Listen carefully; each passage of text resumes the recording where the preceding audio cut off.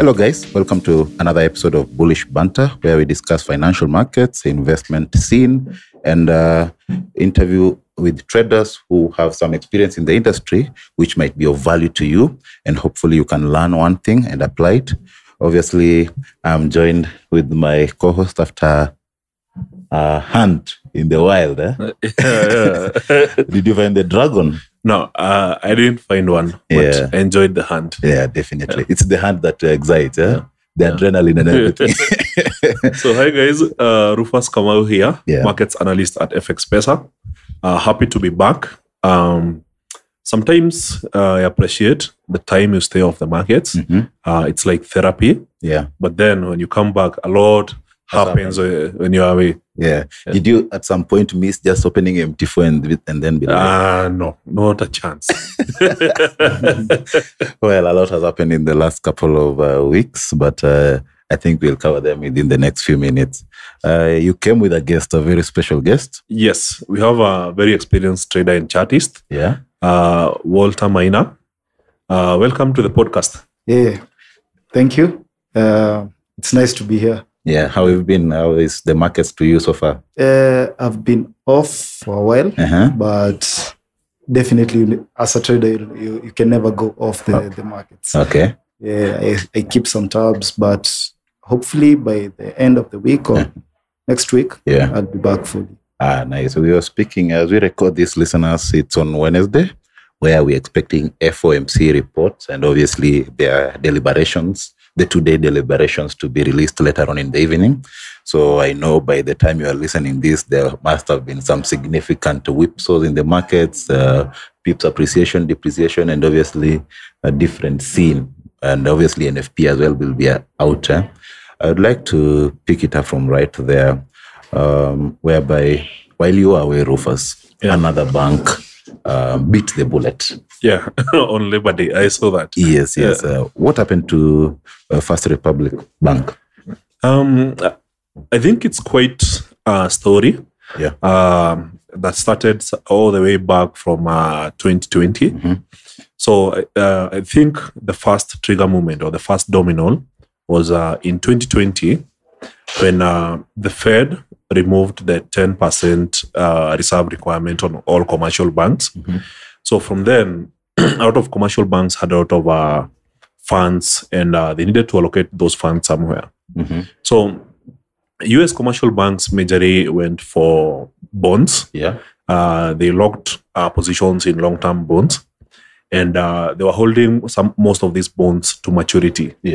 So then the Fed promised these banks that interest rates would stay low and inflation was just temporary. Or what was the word? Transitionary. Transitory. So inflation went really high. I think it peaked at 9.1% in June. So the Fed had to obey its mandate of stabilizing prices. So we saw the fastest rate hike in history in the US from literally 0% to the current level of 5%. And that had a more solid effect on the markets. So some of these banks were not just holding onto bonds, they also invested in commercial real estate. Then from the COVID-19 era, we saw some different fundamental shifts in the workplace. After COVID, what we are experiencing now is very low occupancy rates in the commercial real estate sector, since a lot of people are majorly working from home. When you look at shopping malls, there was a lot of shifts where people started doing online shopping, and the demand for commercial real estate really went down. So we are seeing a lot of risks happening in commercial real estate. And at the same time, bond prices are really low while the yields are very high. Walter, do you normally invest in equities? As for equities, I prefer the indices more than the specific stocks. So it's actually easier for me since I'm only used to the majors, the FX majors.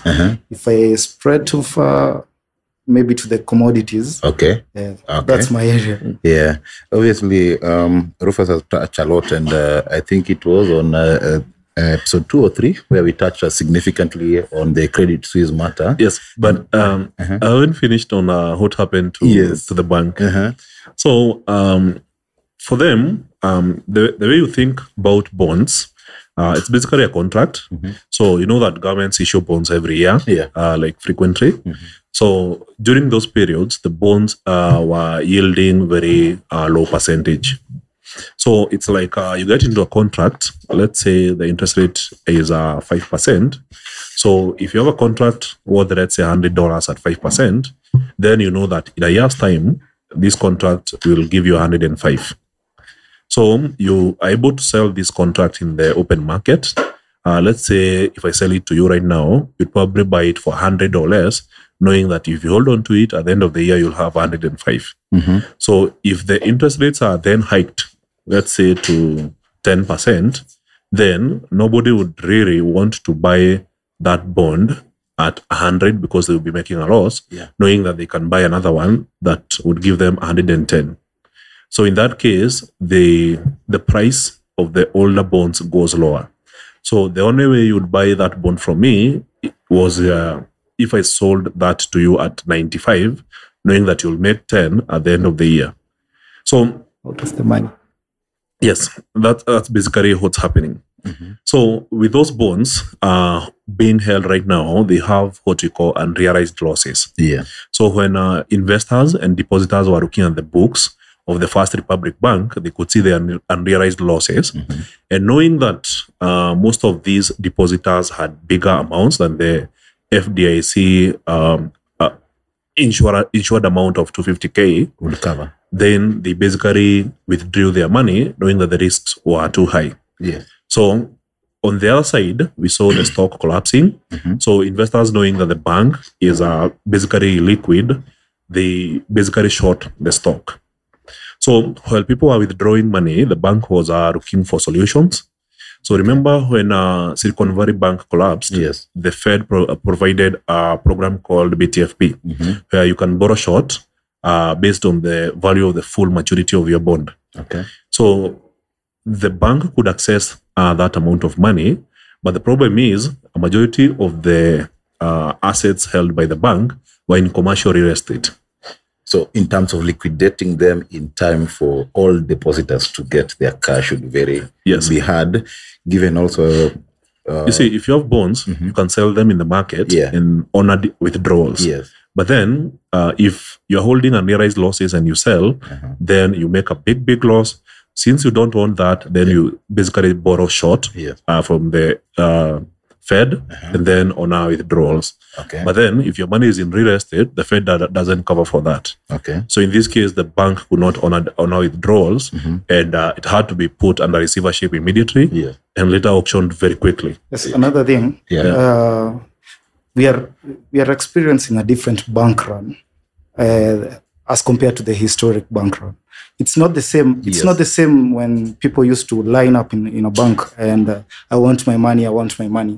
If you can try see the structure of the regional banks, how especially the ones which have failed and the ones which are next to fail, what is happening is like the structure of their customers is mostly the corporates, and not the corporates, the wealthy individuals. So corporates, when especially what happened to SVB when it was triggered on Twitter by Thiel, Peter Thiel, everybody went. All the corporates wanted to withdraw their funds.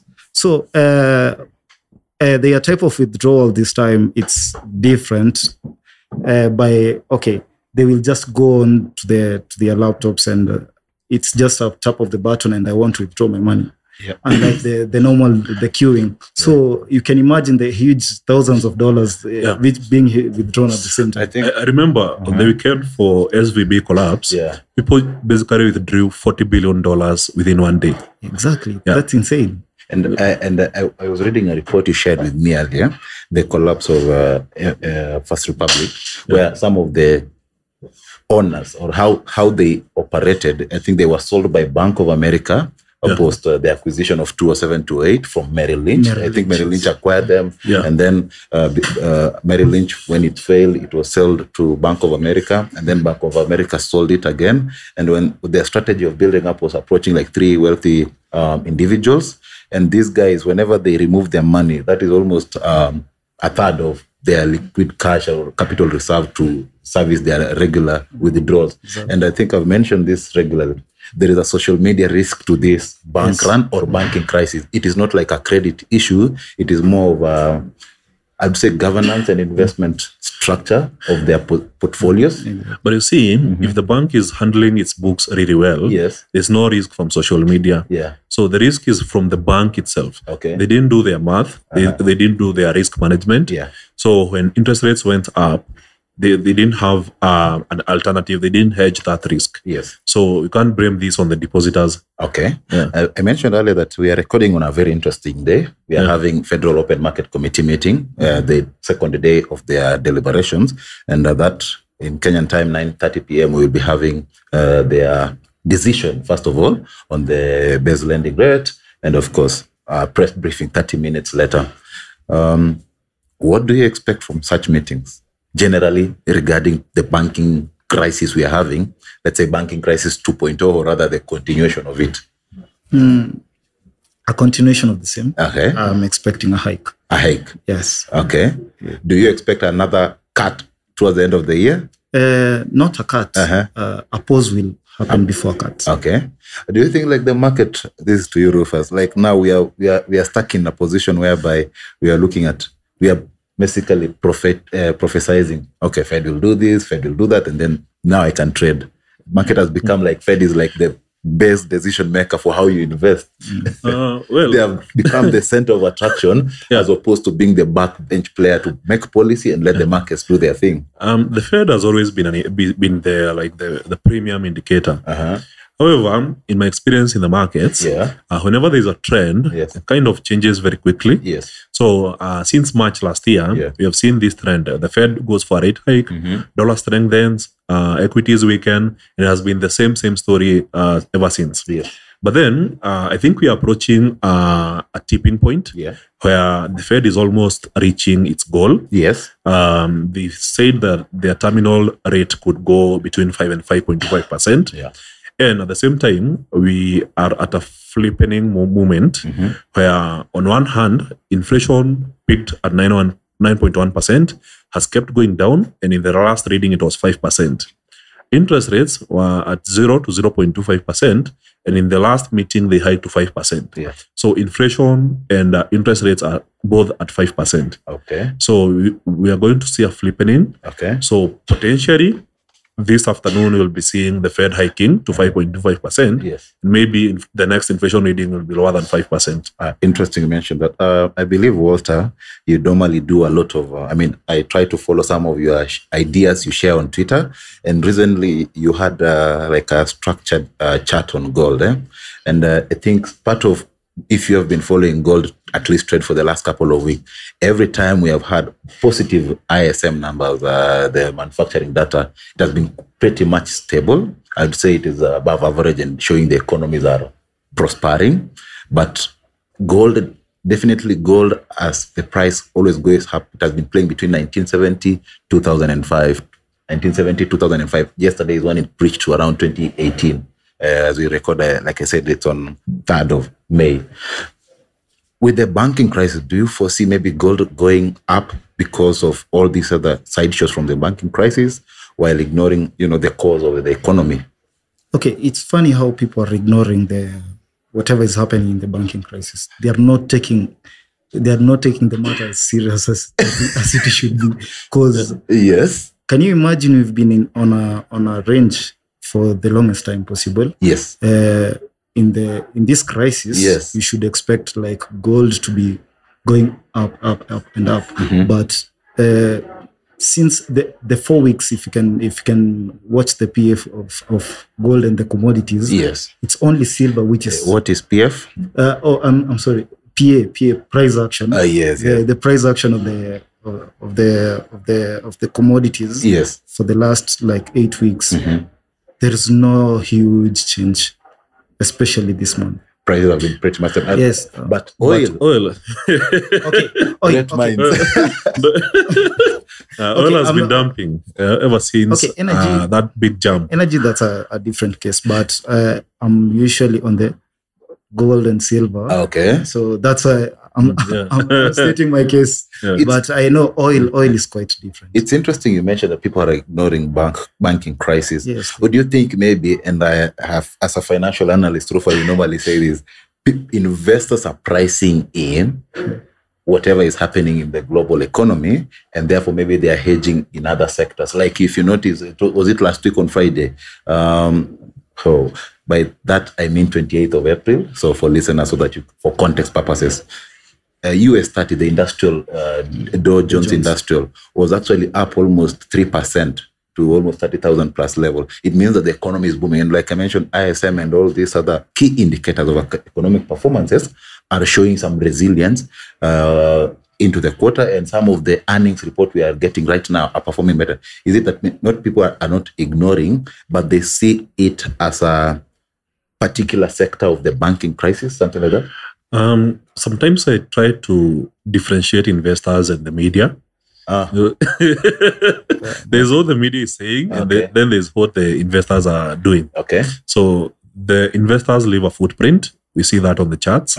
So on one hand, I would say the current rally in gold up 9% on the year. Yes. I would say that investors are already putting out of money in gold, which is basically a hedge over the risk that is collectively in the markets. Yes. So yes, I think investors are hedging their positions based on that risk. Yes. Then the media is selling the story. Like it's clickbait. They want to sell you the story that you would click on. So you'll see like the most recent story is the First Republic Bank. Today, I think there is a new company that is trending. West Alliance. Western Alliance? Yes, Western Alliance. Yeah, those 6 banks which had a net depreciation. Actually, the stock market was basically paused. I think it was 6 times. Yes. For trading on those particular counters due to almost 10% drop within the markets open on 2nd of May. Quite interesting. So that's why I said like it's a certain subsect of the banking sector, but the big banks, if you look at HSBC's performance, the UK version, the UK entity, had a significant bump in their revenue and their profit post-acquisition of SVB UK. So the big banks are performing better, but the small regional banks, which majorly happen to be within the mortgage and the real estate, are the ones which are maybe suffering.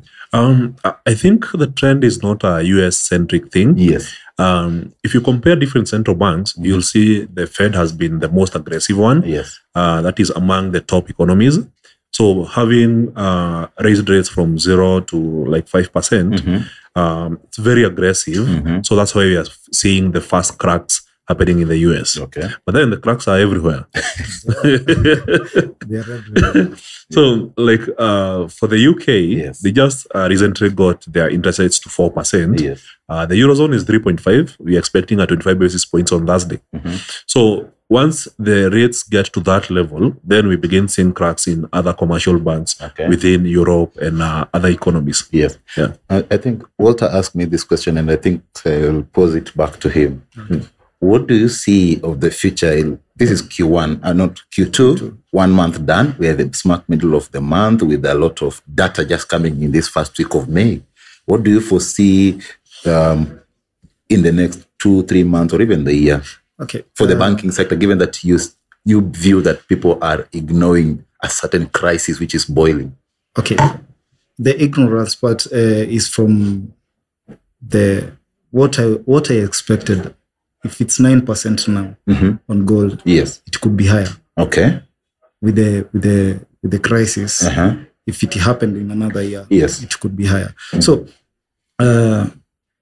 what I'm seeing in the recent future, which is coming, everything is pegged on today, the FOMC. Yes. If we have a hike, definitely we'll see more banks failing. Okay. The regional banks. Wow. And definitely the FX majors, if we have a hike, we expect the DXY to gain. Okay. And hopefully break out of this range. That is for DXY or the commodities you trade? The DXY, okay. For the commodities, if definitely we have a hike. Okay. And the commodities will be, okay, I expect them to fall a little. Okay. Since the dollar is strong. Okay. So, and the bounce, they will strengthen depending on how the banks will perform. Let me pick your brain a little bit here. I see you normally do a good correlation between DXY, which is the dollar index, for those who are not familiar, with the commodities and other asset classes. What informs and what parameters do you normally use to give you an idea? If I'm going to trade gold, this is my target for the day. This is where I will end up, perhaps this position. What informs your setup, basically? Okay. According to my strategy. Okay. For the day, okay, it can happen in any time frame. In any time frame. Yes. Lower, higher, but I concentrate a lot on the chart patterns. Okay. So my targets are based on the chart. I'm given targets by my pattern. Okay. From inside the setup, I get my targets. Rufus can understand what I mean. I think he has been studying my chart. Yes. Now you can explain to me. Explain to you. Like, for instance, let's take a triangle. Yes. And a triangle, we have a low and a high. Yeah. Work with me. A low and a high, A, B, and then a C, okay, and then a D. Then it comes to breakout. Okay. So between the A, the B, yes, we have the dike. Let's say like the dike before you get to C. Yes. So from B to the counter trend line. Yes. That's where I get my targets. So that's my estimate, my opportunity. What is basically saying, yes, let's say you're trading a stock, and then it makes an initial move, let's say from $10 to $20, and then it stays there in between for like a week or so before breaking out. Then the basis for the next breakout will be between that $10 and $20. Okay. Yeah, that range kind of predicts what will happen on the break. Okay, that is one question. Partly answered. The other one now, you want to relate between the dollar index and commodities or even Euro USD. So what happens to DXY that tells you this is what to expect from, let's say, Euro USD or even gold? Okay. And the time frame maybe you prefer to use so that at least it gives you an idea. Okay, one, I'm a swing trader, so I use higher time frames. Okay. From forward to daily. Okay. And I consider the weekly a little bit. Yes. But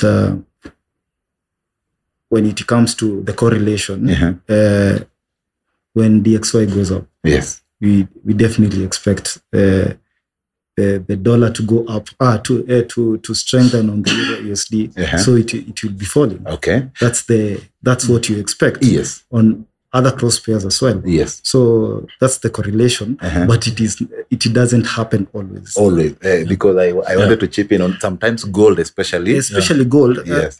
Okay, gold especially. The correlation is better done with majors.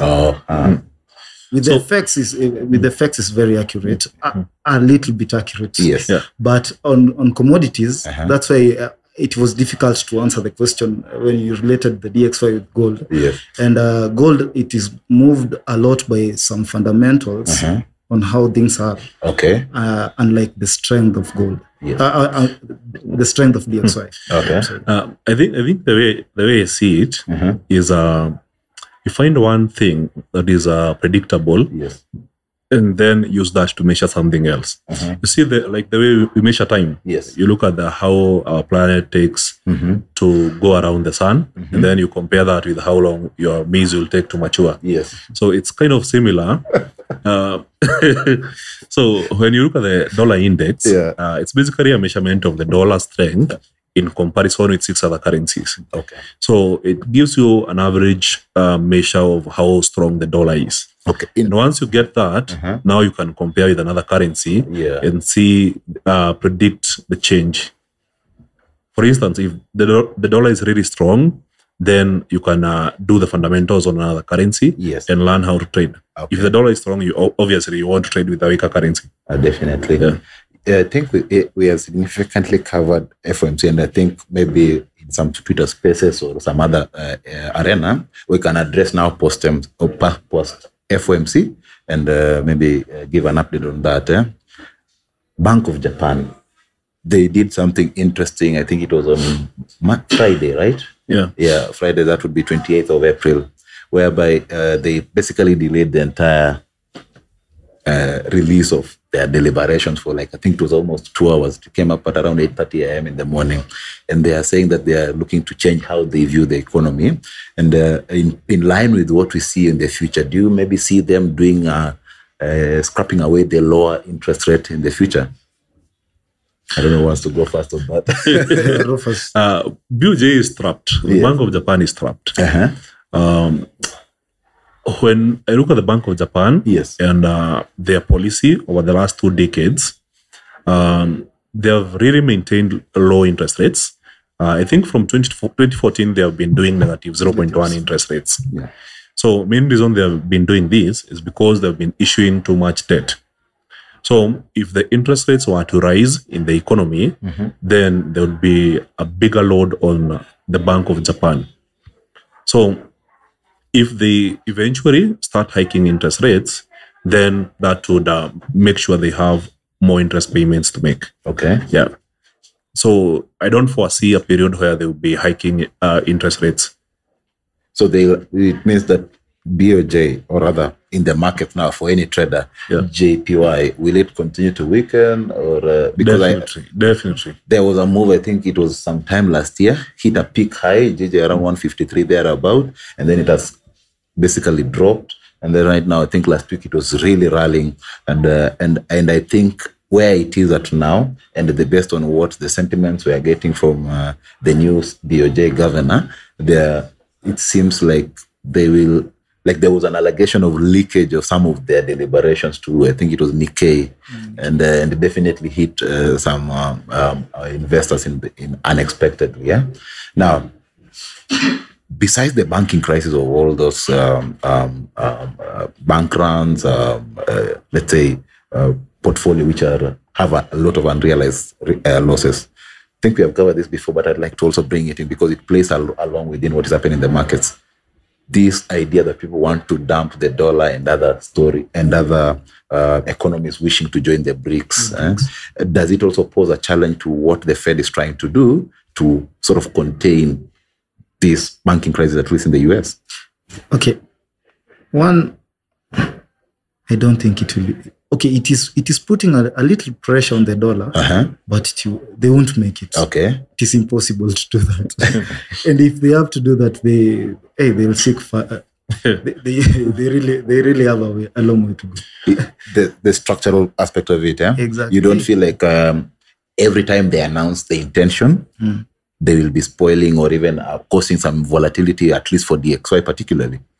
Okay, that's what I call a ripple. It will just be a ripple in the market. It will be expected, but it won't hold. Yeah. For me, what I see is early cracks, and these cracks are getting bigger by the day. Okay. For instance, from what happened on Monday, basically one of the biggest banks in the US, actually the biggest bank is JP Morgan Chase, snapping up a smaller regional bank out of a crisis, and then benefiting from it. Was really a testament of what you have been talking about, whereby the banks have been privatizing gains and then socializing losses. So the cracks are getting wider by the moment. Okay. So the fact that the Fed was considering offering bailout to First Republic Bank based on the value of their commercial real estate, that's another big crack. Okay. You see, like they made an investment decision, it didn't play out, and then the Fed is coming in to save them. Okay. But then the Fed doesn't have its own money; it's basically creating more debt. Okay. So when you see these kinds of these things happening, here is what I project playing out. we will be seeing potentially more regional banks failing and people moving their money mostly to money market funds because they are paying better and eventually back to the big banks. So if this kind of trend happens and the Fed keeps hiking interest rates as it's doing, then there will be less credit being provided within the economy because the banks are currently more sensitive because they are holding unrealized losses. So that would potentially lead to a recession. And in order to avoid the US economy going into an actual depression, the Fed will have to open the floodgates again. So you said they're privatizing gains, and then socializing losses. Yes, definitely. Isn't that familiar? Too big to fail. No, wait, you are not ready for where I'm going. You know, Chelsea. You're right. Chelsea basically privatize gains, socialize losses every day. 5 days in like I think 5 match days proper losses. Everyone is actually 6. Yeah. See? Socialized losses. That is a bearish moment. Anyway. Back to oil. This month I think began on 1st of May. They began the cuts on oil. And we have seen a depreciating price of oil. I don't know what is happening to basically the price of oil, because if I saw correctly, the number of PMI from China, Purchasing Managers Index, is it just dropped by around 0.1%, right? Yes. And generally ISM has been fairly above 48, 49, some even above 50. What is happening to the price of oil? Is there no demand? It's crazy. Like for the last couple of years, every time the OPEC has announced an oil output cut, the natural expectation is that the market will rally, but it often drops. Like every month after announcement, we normally see a price drop. However, if you look at the fundamentals, that is the supply and demand for oil, I think there's an actual global slowdown. We have seen the US economy GDP was read at 0.1. 0.1 actually. So down. With this kind of slowdown, it basically means that there's less demand for oil, which basically means lower prices. And also US, their reserve also increased. I think the number we got last week, it increased from 2.5, around 500 million barrels. Yes. In terms of storage. I don't think they build higher production capacity. So it's more or less lower demand, leading to increased reserves. Now to the big R word. Do you foresee a recession? Let's say Q3, Q4, or even next year, Q1, 2023? Right now, it's unavoidable in my books. In your books, what are the key indicators of recession is coming? Because in mine, I think it's the inverted yield curve and unemployment going up to about 4%. From 2008, we can pick a few moments. Like what we are experiencing right now with the regional banks. Could we equate it with what happened with Bear Stearns? And from there, I think if we continue increasing, when the interest rates continue going up, we expect more banks to follow the same suit. And one of the big banks will be caught in the crossfires, and it will be the tipping point. Now that will be let's say the beginning of the contagion. Exactly. As a trader, I know you have been in. How many years by there have you been trading? I started off in 2017. 2017. What made you stick? What made me stick? I'm doing finance. I'm a finance student. So, the love of the markets. I just love the numbers and my mind is very You're always on your toes. Always on my toes. Patterns. That's how my mind works. Patterns. Maybe what is the biggest lesson maybe you have gotten from the market, and maybe what would be the best advice you'll give to a trader who is beginning his journey? What I'd say, trading is more about knowing yourself. And after knowing yourself, you know what to risk. You know how to react to your emotions, and from there on, you can know how to tame yourself. And be disciplined in how you handle the markets. Okay. So it boils down to discipline. Yeah. But not that the most profitable traders are always disciplined, but what they know when the emotions occur. Okay. So in everything, it boils down to discipline. In terms of course, your learning curve, what tools did you say, okay, now these are basically what I need? What did you come to a conclusion that this is what probably you'd want to apply as a trader? Some of the things that which actually formed your discipline and obviously your strategy. Okay. For my strategy, it was funny how I went around it. The first book I read, it was called Naked Trade. Okay. It was about harmonics. When towards the end of the book, they were introducing the classicals. Yeah. Where the harmonics were borrowed from the earlier days of the Dow days, the 1930s and everything. Yes. So, like a normal trader, you since I'm self-taught, you go from one strategy to another. I went to indicators and after roaming all over the internet, I went back to my hard copy book of Naked Trade. Towards the end, the introduction to the classical charting and everything. Yeah. So I had to go back to the classic chart, to what we call the charting Bible. Okay.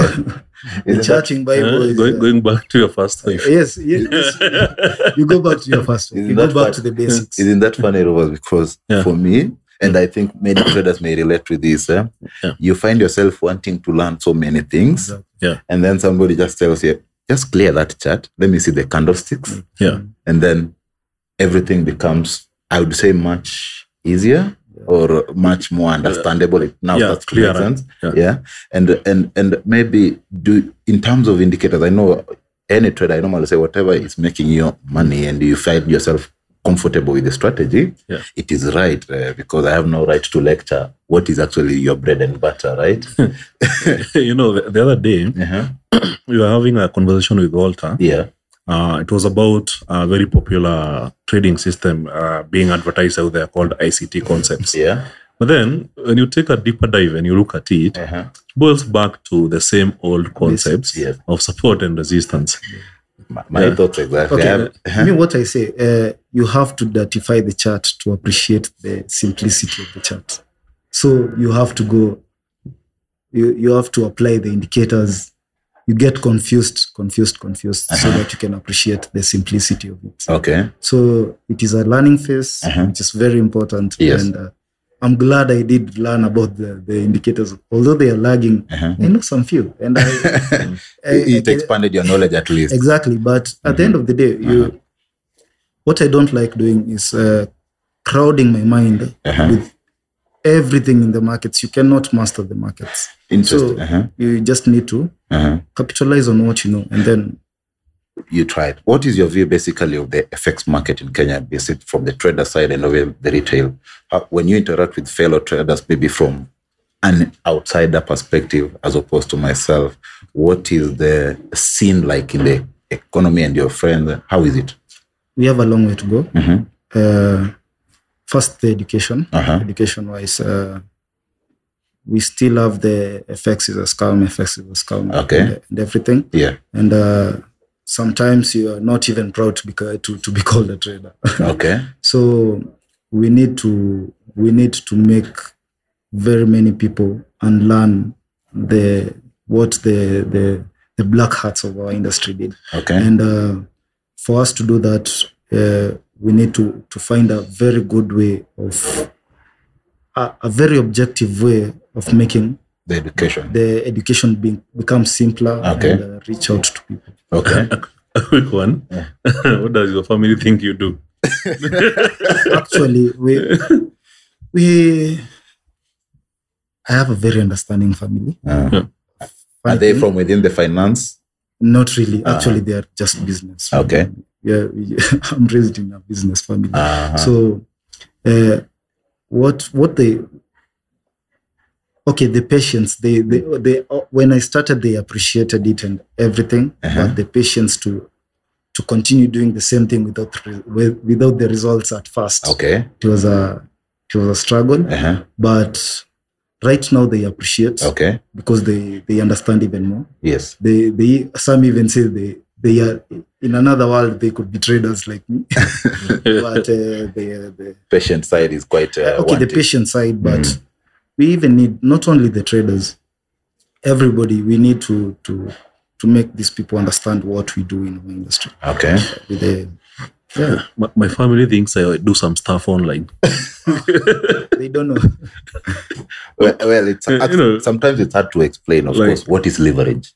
You see, some of these words. Where does your money come from? Exactly.